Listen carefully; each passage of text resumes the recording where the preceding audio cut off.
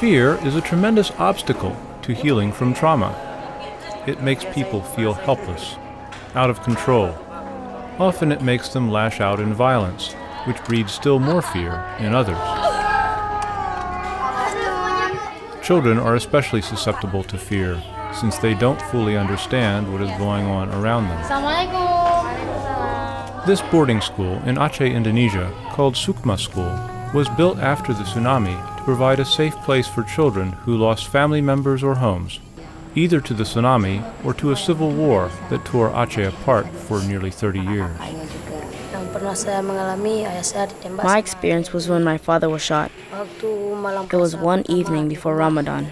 All of a sudden, there were 3 soldiers at the door. The man asked, "Where's your dad?" My sister didn't answer.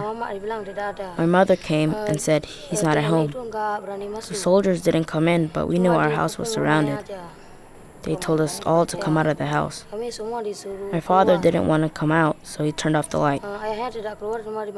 The rest of us went outside and stood by the fence.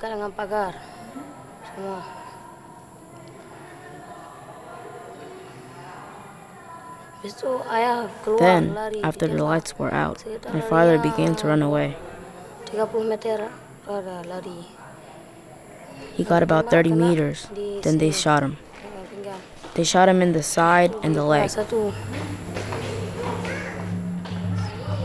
More than 10 times as many people died in the tsunami as in the war. Still, some experts observe, because of fear and hate, the wounds of the war are much harder to heal. Well, after the tsunami, feeling of surrender, God has done this to us. But of the conflict, this has left feeling of revenge after that, because I know who burned my house, who killed my brother, who killed my father, who tortured me, and this and so on. This is why. So after the conflict, the feeling of revenge is very huge, very emotional. So that's why when we are trying to heal because of the tsunami, sometimes it is much more easier to handle it. Complex trauma can appear when people suffer again and again. This is what happened to people here in Aceh.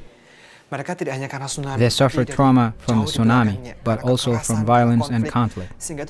That can result in a whole constellation of trauma. It can affect their whole personality. They may become easily insulted and angry. If they don't get help, this can lead to more problems. They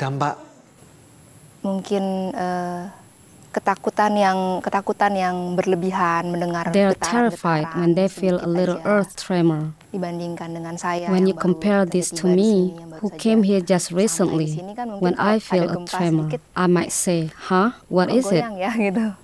But they go into a panic. That's because of their trauma from the earthquake. It's similar with trauma from violence. They have a tendency to react to situations with violence. The healing process begins when people feel secure. It's impossible for healing to take place when people are still insecure or afraid. When people join in a community, when they're comfortable with each other, then they start to feel secure. And they have to feel comfortable with us. So, how can we make them comfortable here? How can we build their trust? So the most important thing is to build their trust to us.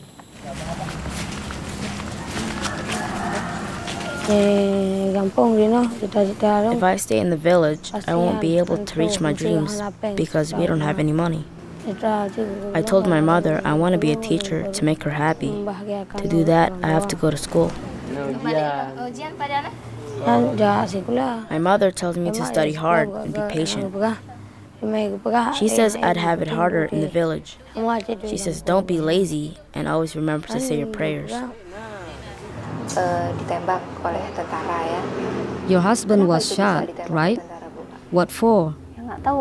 I don't know. They never told me. They just said get out. Then they shot him. What happened then? They said, we got him, he's dead. I was crying. My children said, Mommy, Daddy's dead. If you couldn't be a teacher, what would you do? Join the rebel army. Why? Just because. There has to be some reason you would want to do that. For revenge.